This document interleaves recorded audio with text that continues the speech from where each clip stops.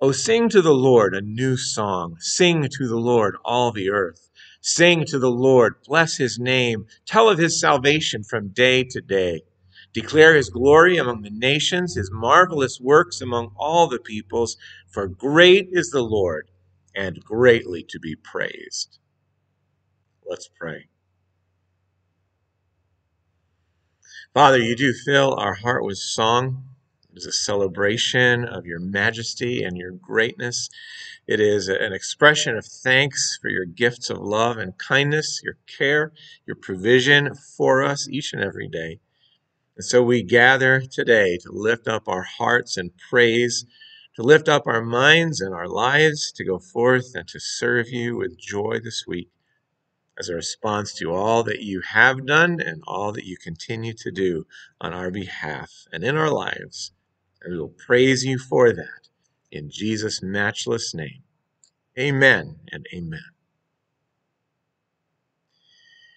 Thanks for joining us for the online ministry of the First Congregational Church of Wyndham. We're pleased to be able to come to you each time and that you have chosen to be with us today.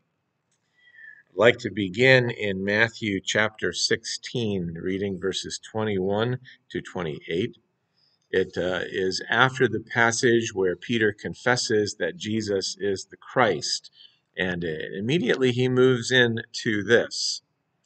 From that time, Jesus began to show his disciples that he must go to Jerusalem and suffer many things from the elders, the chief priests, and the scribes, and be killed, and on the third day be raised. Peter took him aside and began to rebuke him, saying, "Far be it from you, Lord. This shall never happen to you."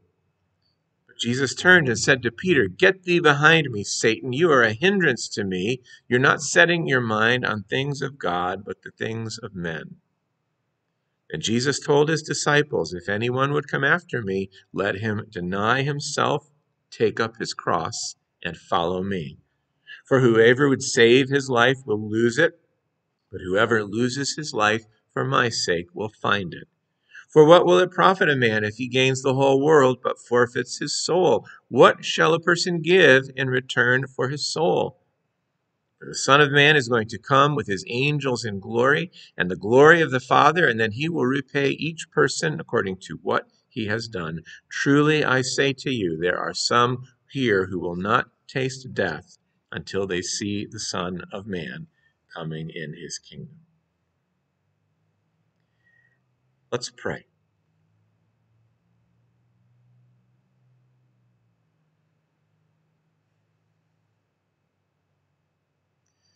Father, as we bow our heads and our hearts this morning, we seek to be still before you from all that's going on in the world around us. We seek that this place be a sanctuary, that it be a holy place where we have the privilege of coming and bowing before you. Lord, on this side of the cross, with the veil, the curtain in the temple torn in two from top to bottom, it signifies that your presence is open to us to seek, and we have the privilege of gathering before you, and the throne that was the mercy seat is certainly there. The throne is the throne of grace, and it is the place that we have the privilege of coming to find help in our time of need. And so in that, Lord, we want to seek you today. Father, in a little bit, we're going to be turning to think of Stephen. And Stephen experienced some of the things that Jesus talked about here in Matthew chapter 16. And many other believers since Stephen have experienced the loss of property, the loss of relationship, even the loss of life because of their commitment to you. Lord, we may not know anyone personally in our own relationships, but we can think back of Christians that we've heard of Jim Elliot, of Dietrich Bonhoeffer in Germany in World War II. Many around the world suffer death for their faith in Christ. And we just want to think of their families today. We want to think of people who have experienced such hardship and such heartache.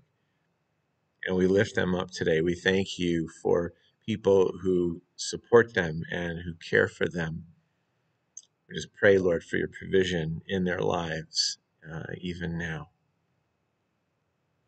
Lord, we think of people in our own lives dealing with loss. Some friends dear to our congregation have been walking through a very deep valley of the shadow of death. And we pray, Father, for your grace to be multiplied in their lives, for them to know your comfort and your peace. And we want to thank you for that now. We think of those who are on the path of cancer, and those who are on the path of dementia, and those who are on the path of other difficult ailments. And we want to lift them up to you today. And we ask that you would hear us, Lord, as in the quietness of these moments, we lift them all up to you now. Hear us, we ask.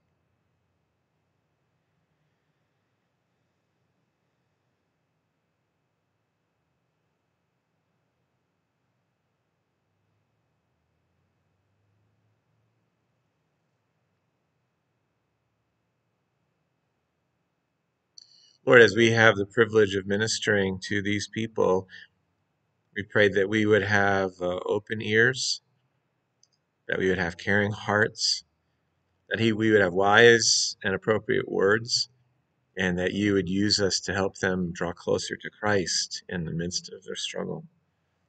As we think of them struggling, Lord, our hearts would turn to our friends down in Haiti, especially along the western and southern branch where Lekai is, and our friends from Bethesda Evangelical Mission. Lord, Haiti is still very difficult. It seemed to be making a little progress, and then hearing in the news it doesn't seem to be at all. And so we pray, Father, for your provision and for your deliverance of these people from evil. We ask, Lord, that you would raise up people who would lead with honor and honesty and dignity, and they would have victory over those troublers who seem to have the day right now. So I just want to lift them up to you, and we thank you for the privilege of supporting our brothers and sisters in prayer. Speak to our hearts as we turn back to your word, we ask in Jesus' name.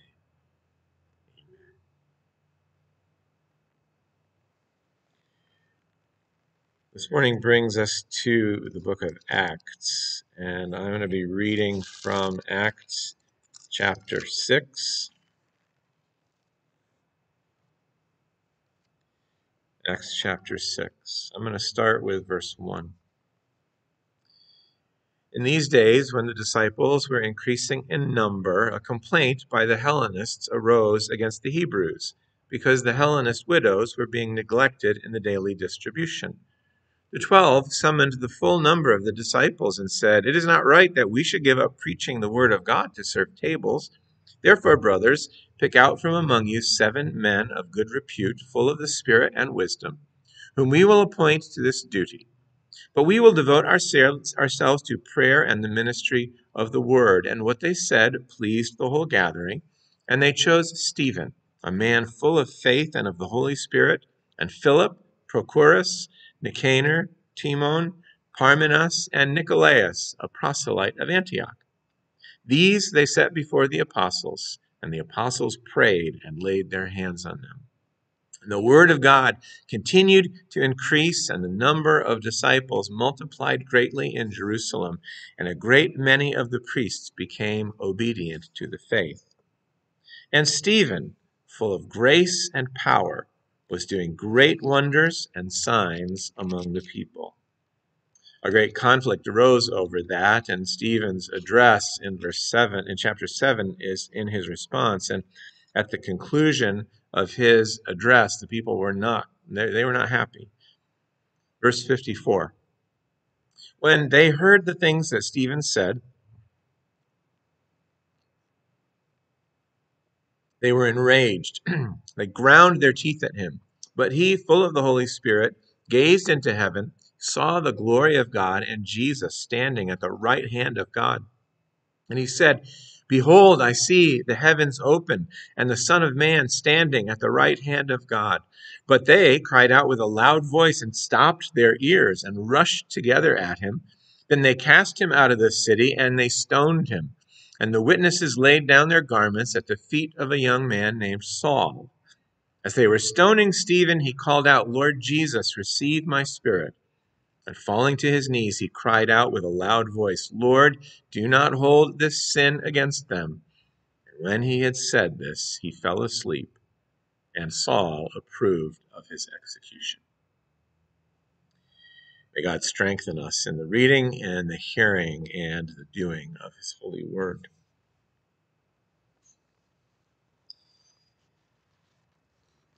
Over these weeks since Easter, we have considered Thomas's story and how faith in the resurrection transformed Thomas's life. Thomas the skeptic, Thomas the doubter.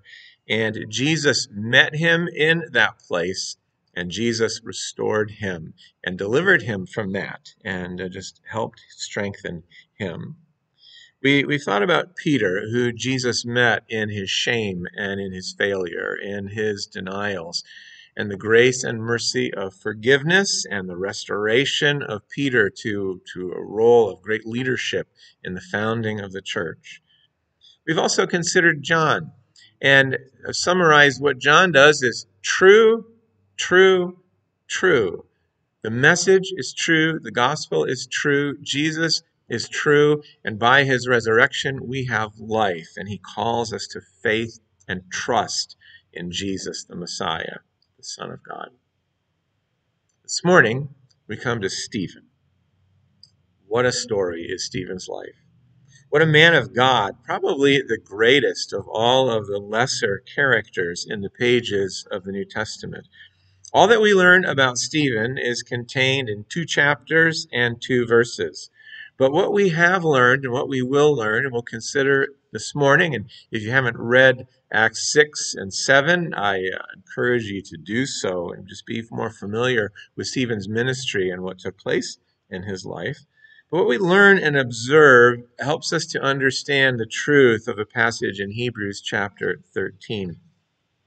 Where believers, you and I, are encouraged and exhorted, remember your leaders, those who spoke to you the word of God. Consider the outcome of their way of life and imitate their faith. Why? Because the Jesus Christ whom they believed, whom they preached, whom they served, is the same yesterday as he was then, as he is today, and as he is forever. So we can confidently say that Lord, the Lord Jesus, is our helper. I will not fear. What can people do to me? For he will never leave. He will never forsake. I propose to you that this describes Stephen and all that we read and all that he endured. If you have your Bibles again, turn them back to Acts 6 because we're going to begin there in just a minute. Stephen, someone who becomes a great leader, someone who becomes a strong and vital servant, and his life is dramatically transformed by an experience with the risen Lord Jesus. It doesn't happen in the pages of Scripture. It has happened before we met him, but it is evident in his life and all that he has done. What is the foundation for Stephen's life change? What is the foundation of this experience? Well, we read a little bit in Acts chapter 6, and in order to really grasp Acts chapter 6, you have to understand some of the significant cultural issues that were coming into play in the early church. This is maybe about 4 years after the resurrection. The church is about 4 years old, and it has been growing gangbusters.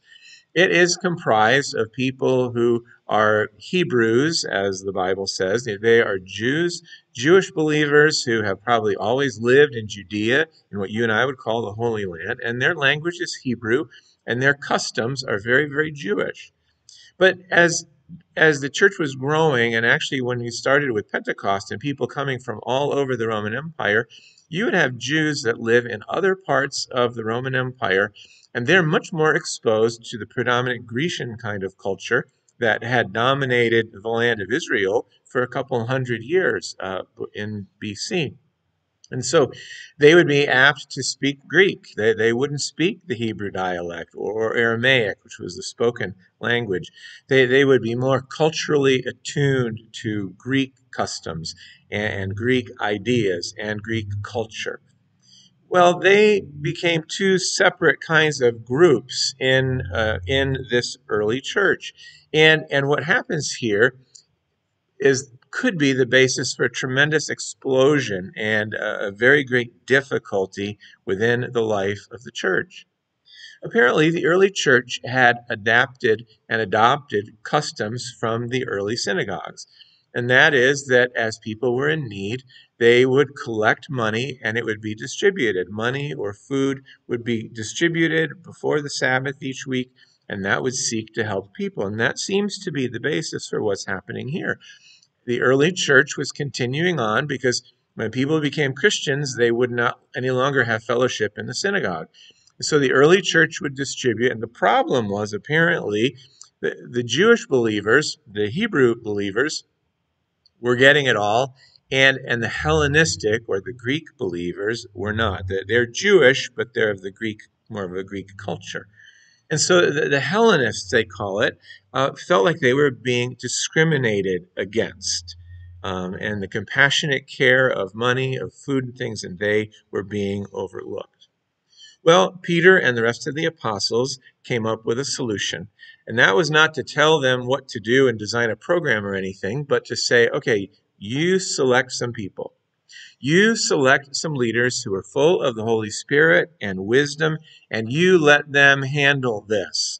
And that's what happens in the first paragraph. They come together and they select 7 individuals. The first one is Stephen. The interesting thing is that all of them have Greek names. So all of them are Jews who have been a part of more Grecian culture. They all have Greek names, and one's actually a Gentile who converted to Judaism, who converted to Christianity. Well, the first name, the name that we read, is Stephen. And Luke, when he writes him this way: a man full of faith and the Holy Spirit. A man full of faith and the Holy Spirit. As I said, the church is probably only about 4 years old, and all of its organization is still being created. And they didn't get proactive; they were reactive. Things would happen, and they would choose to do this. And here are the people. You know, Stephen was one of the first men. Stephen would have been a committed Jew. Stephen would have been a faithful Jew. Perhaps he came from somewhere else in the Roman Empire, and he was one of the ones who came on Pentecost, and he maybe was one of the 3,000. Or maybe he was a part of the more Grecian contingent of Jews who lived in the Holy Land all along. We don't know all of those things. But what we do know is that from his faith in the faith of Abraham, Isaac, and Jacob, and worshiping the God of Moses, he came to realize that Jesus was the Messiah that the scriptures had pointed to, Jesus who died on the cross, Jesus who rose from the dead. Jesus now was his Lord and Savior, and Jesus changed Stephen's life. Stephen would be an example of what John wrote about believing in Jesus' name because of the testimony of the eyewitnesses. Jesus changed his life. Jesus became the answer to his life's search. So the foundation of Stephen's experience, his life was a vital commitment to and a strong connection with Jesus, and he was growing. So here it is, 4 years after the resurrection and the beginning of the church. And here's Stephen, who's been a believer for maybe less than 4 years. And look at him. He is already considered to be full of wisdom and full of the Spirit and ready for an opportunity to serve the Lord. How long have you been a believer? How long have you worked with Jesus? Where are you in that trajectory of useful service and growth and fruitfulness, and following the example of Stephen's life as he committed his own life to Christ? Well, from the foundation, we talk a little bit this morning about the motivation of Stephen's life. and that Stephen was humble and he was available. When the call came for him to serve, he agreed to do that. And there was a great need because, as I said before, this could have been tremendously damaging and separating. This could have been like a cleaver right down the middle of the church and splitting it into two very, very different groups, two hostile groups right from the get-go. But Stephen and the six others, they were available. When the need arose, they were willing. They were available, they were willing. And as they were prayed over and the hands were laid upon them, they yielded their freedoms, they yielded their time, they yielded their energy, they yielded their effort, they yielded their heart because they decided that they wanted to serve the body of Christ. And they were successful. How do I know they were successful? Well, it is at the end of that paragraph, then in verse 7, it says, "The word of God continued to increase. The number of disciples multiplied greatly in Jerusalem, and many of the priests became obedient to faith." What Stephen and the others did provided a basis in terms of a healing and things taking place that the actual core ministry can continue to grow and continue to thrive and continue to prosper. Jesus' desire is that his body be whole. His body be whole and his body be well. Jesus desires that his body resolves conflict well. And what a great example of resolving conflict. Perhaps you've been a part of a congregation that didn't do that so well, and you saw it split right down the middle. I've had the sad opportunity to observe and be aware of that in different ways. It takes maturity, it takes leadership, it takes hard work and commitment. It takes the willing to put other people ahead of oneself. It takes the ability to put Jesus first, in our own lives. How are you learning to do that in your life? Well, I'd like to consider the example of Stephen's life because, in a way, when you look at the situation, Stephen is the man that we need for just a time as this. He is that kind of a person. He's described as a man of good reputation. And what that means is that people had good things to say about him. They would talk about the things that he'd already been doing. They would talk about his heart attitude. They would talk about his character. And so he had a stellar reputation among that branch of the church. He was spoken very, very well of. Not only did he have that reputation, but he was also full of the Spirit. That can be a nebulous term to really get around to be able to define in a totally clear way. But as I would read being full of the Holy Spirit, he would have a deep, deep sensitivity to Jesus and listening for Christ's word through the word. That Jesus' character spills out in his life because the Holy Spirit's ministry is to produce Jesus in us. And so Jesus is like spilling out in his life, in his words. His life would be characterized by the fruit of the Holy Spirit of love, joy, peace, patience, kindness, goodness, gentleness, faithfulness, and self-control. All of those things are being expressed in his life. There's a maturity about him, and he's full of wisdom. He has discernment. He doesn't have just knowledge of the scriptures and knowledge of the Lord, but he can take the knowledge and then he can apply it practically to life. And on top of all of that would be humility. It then says in verse 8 that Stephen was full of grace and power. Stephen was full of grace and power. He would be a strong, strong, vital leader who was humble. He would be a person who has power, but if he's full of grace, he's not obnoxious. If he's full of grace, but he has power, he has strength, and he's going to actually accomplish things. What a character it would be, for you and for me, if those things could be said about us in our lives, the impact that you and I could have for the Lord. Then fourthly, like to think about the pattern of Stephen's life in terms of the things that he did. In verse 8, again, it says, Stephen, full of grace and power, was doing great wonders and signs among the people, and wisdom with which he was speaking. The picture in there is that Stephen was doing as much, if not more, than Jesus did, as Jesus was healing and teaching. Stephen was very, very active, and it was the active of spreading grace to people. This is behind the scenes. You don't hear that. But if he's full of grace and power and doing wonders and signs, what are the wonders and signs?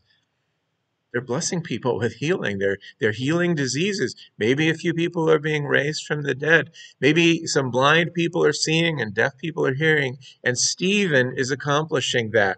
What did Jesus say in John 14? Greater things than I'm doing, you are going to do when you abide in me. And here is Stephen being a fulfillment of that. And so the pattern of his life is to serve in the Spirit and the kinds of things that Jesus did. But then the pattern of his life was he started actually living out some of the things that Jesus had said. In John chapter 15, beginning with verse 18, Jesus writes this, If the world hates you, know that it hated me before it hated you. If you were of the world would love you, but I chose you out of the world, therefore the world hates you. Remember, I said to you, a servant is not greater than his master. If they persecuted me, they will persecute you. If they kept mine, they will keep yours. And he goes on to talk about the response of the world. And that is what Stephen experienced. So that when we get to the verses we stopped before that, here, the people could not withstand the wisdom with which he was speaking, and then they instigated men who would say, we heard him blaspheme against Moses and God. He never ceases to speak words against this holy place and the law. And they were basically having a kind of a trial, not unlike what Jesus went through that last night of his life. What was the object of Stephen's life? Well, one of the ways you can find out the object is to read his address in chapter 7, which we don't really have time to do this morning. But as you see what Stephen is about, Stephen is about truth, and Stephen is about the glory of Jesus. His address is the truth of the scriptures that you and I call the Old Testament and the history of Israel, and pointing to Christ as the fulfillment of everything that they had hoped for. Behind the words here, you have a sense that he is going back even to John chapter 2, where Jesus talks about destroy this temple and in 3 days I will raise it up. Yeah, so Stephen is talking about Jesus, and and maybe the temple is not really necessary anymore because of what Jesus has done. And so Stephen isn't really speaking against, but he's just clarifying. And his message rehearses God's work and God's word. It begins with Abraham and Joseph and Moses, and even in it, he talks about Israel's hardness of heart, rejecting the people and rejecting what God wanted. And so Stephen, at his heart, he was not sharing this to condemn them, but truly, as in Peter's spirit, to call them to repentance. Call them to repentance. But the object of his life in the truth and the glory of Jesus is he's going to be faithful. He's going to be faithful. The earlier chapters of the book of Acts sees Peter and others preaching. He sees them being arrested and mistreated a number of different times, and going forth and being faithful in the face of all of that. And Stephen is determined to maintain faithfulness even in the face of such hostility. Well, what are the results? What are the results of Stephen's faith? Well, in Acts chapter 2, Peter preached, and it says the people were cut to the heart as Peter talked about the crucifixion of Christ. They were cut to the heart in a way that they repented and they turned, and 3,000 people became believers. Stephen, in Acts chapter 7, he's preaching, and they aren't exactly cut to the heart, but it says they were enraged and they ground their teeth at him, and they were determined to kill him at that point. And we read that passage a little bit earlier. Here again, he's experiencing something similar to what Jesus did. This is an illegal event. This isn't even a trial. There's no judgment faced. There's no verdict placed. It becomes an angry mob that takes him off and is bound and determined to kill him. And at that point, as they are getting ready to stone him, it says, he, full of the Spirit, gazed into heaven and saw the glory of God and Jesus standing at the right hand of God. Wherever else we read about Jesus in heaven, it talks about him being seated at the right hand of God. But here, he's not seated, he is standing.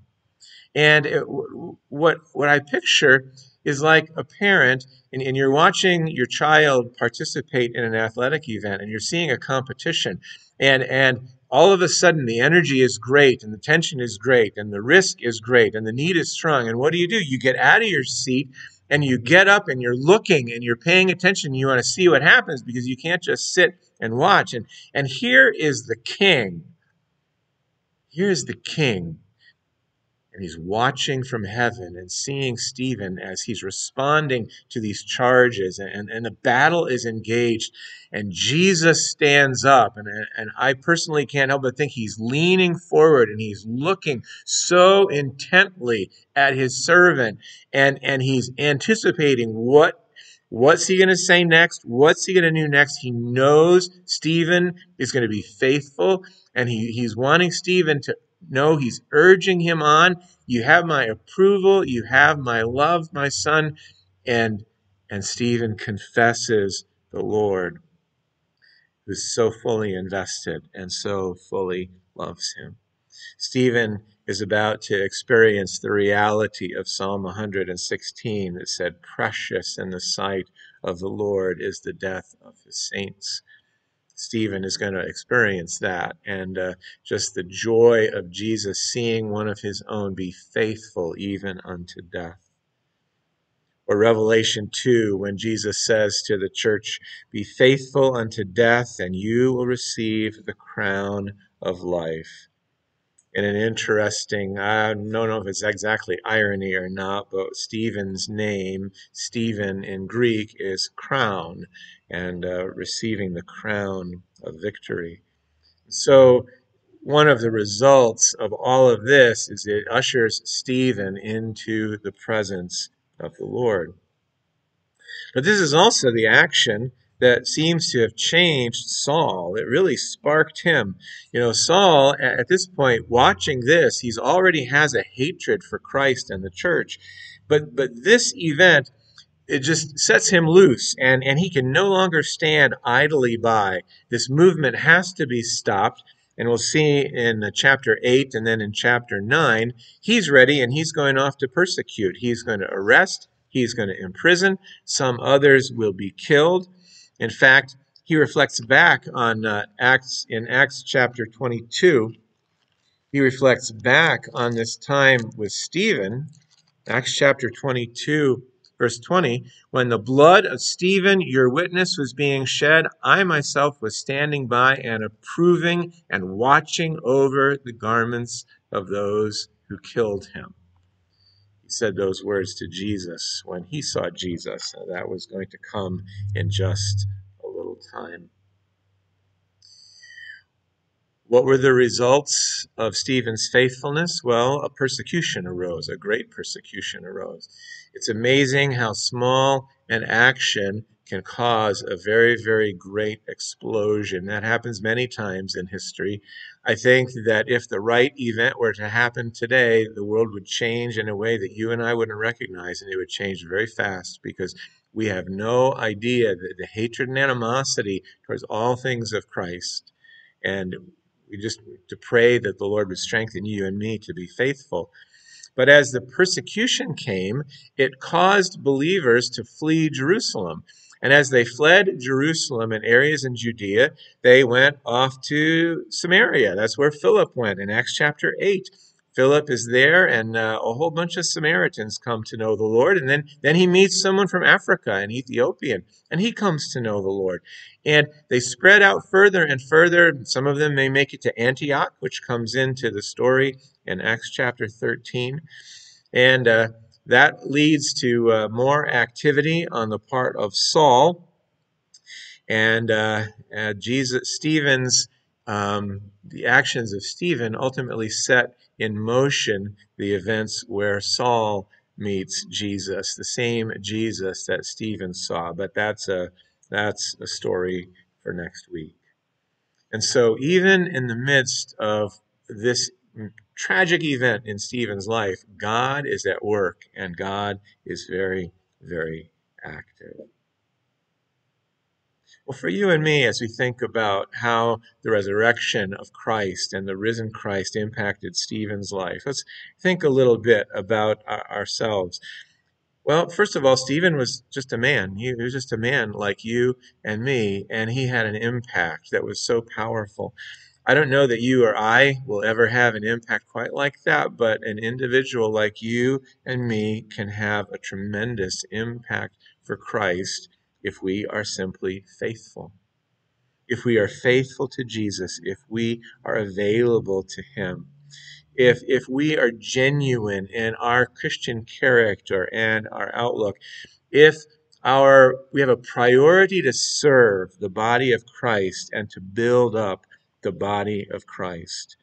If we have to consider the cost of discipleship, Jesus already spoke about not denying him, and that we would not deny Christ under the pressure, that we would be willing to be known as belonging to him, that we would not water down or compromise the gospel to try to make it be accepted, that we would put Jesus first above our spouse, above our children, above our parents, above the things in life. It's not that we don't love them, but Jesus comes first, and then through us to lead them to him, because there's no guarantee that you won't pay a price with your family, or you won't pay a price with your friends. You won't pay a price at work or with your peers if you are following Jesus faithfully. There's been a theme that I've seen around a number of times over this last week, and I think it epitomizes Stephen for us. In this world, it's about in life in this world. There are 5 things that Jesus did not say. Jesus did not say, follow your own heart. Jesus said, follow me. We read that earlier. Jesus did not say, be true to yourself. But as we read earlier, he said, be my disciple, deny yourself, take up your cross daily, and follow me. Jesus didn't say, believe in yourself. He said, you believe in God, believe also in me. Jesus did not say, live your truth. That is a huge phrase these days. Jesus said, if you're my disciple, you will know the truth, and the truth will set you free. He said, I am the way, the truth, and the life. The world says, be happy. You deserve happiness. Jesus said, what will it profit a person if he gains the whole world, but loses or forfeits his soul? No, Stephen didn't do that. Stephen is a living example of following. Stephen is a living example of authenticity to Christ. In person today, we're beginning our worship service with a part of what's called the Heidelberg Catechism. And it begins like this: what is your only comfort in life and death? That I am not my own, but I belong, body and soul, both in life and death, to my faithful Savior, Jesus Christ. He has fully paid for all my sins with his precious blood and has set me free from the power of the devil. He will preserve me in such a way that without the will of my heavenly Father, not a hair can fall from my head. Indeed, all things must work together for my salvation. Therefore, by his Holy Spirit, he assures me of eternal life and makes me heartily willing and ready from now on to live and to die for him. It's said that John Wesley said that every believer should be ready at any time to pray, to preach, or to die. Every believer should be ready to call out to the Lord in prayer. Every believer should be ready to preach or talk to someone else about Jesus. Every believer should be ready to sacrifice, to put something away, to stop something, to stop doing something, to give something up, and maybe to die, because that is the call. That is where that may, in fact, happen. I think of Jim Elliot, who in 1956 died as one of the group of martyrs down in Ecuador. I mentioned Dietrich Bonhoeffer. He was executed at the end of World War II for his work against Hitler.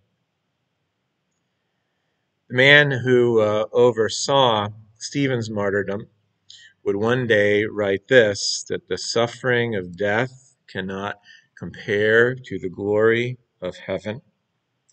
But then he also wrote in Philippians chapter 3 that I may know Christ, that I may know the power of his resurrection and sharing in his sufferings, becoming like him in his death, that by any means possible I may attain the resurrection of the dead. That you and I look to that our faithfulness lasts. And in that faithfulness, we become aware of those who are suffering. One of the missions that we support in different ways is a voice of the martyrs, because martyrdom was not just a first century event. Martyrdom is happening all around the world today. And one of the ways that we can learn from Stephen's life is that we can care for those who are, in fact, laying down their lives today to serve Jesus. We can care for their families. We can pray for those circumstances. We can pray for people's protection. We can seek to do things that will encourage them. Voice of the Martyrs is the name of the organization, otherwise known as VOM. I was happy to give you some information, or you can find them online. But something that I would strongly encourage you to develop a heart for your brothers and sisters who are suffering in that way. Faith in the resurrection of Christ changes things, and it changes lives. And he will change your life. He will continue to work in your life. May he do that and strengthen you and me to exhibit more of the traits and characters that Stephen did, and may he use us in ways that will advance his work, bringing more and more people to know Christ. Let's pray. Lord, we thank you for men like Stephen and women like Stephen. And men are not the only ones who are martyrs. Some of the most famous early church martyrs were, in fact, young women, whether male or female. Lord, those lives have mattered. You love them. You have known them. Thank you that you have welcomed them into paradise, and they await the final resurrection. Lord, strengthen us. We don't live in a time of such overt persecution at this moment. We may live in various levels of opposition. We pray that what we experience will confirm us even more in our commitment to you and our faith in you and our willingness to make a difference. And sometimes the people that are the angriest are the people that are actually the closest and the neediest. And so we pray that you would work in our lives to reach out to them. Father, we thank you for Stephen's example. May that be an example that helps us to glorify you as well. We ask in Jesus' name. Amen. Well, friends, thank you for joining us this morning. God bless you and God strengthen you as you go forth and serve him today. Amen.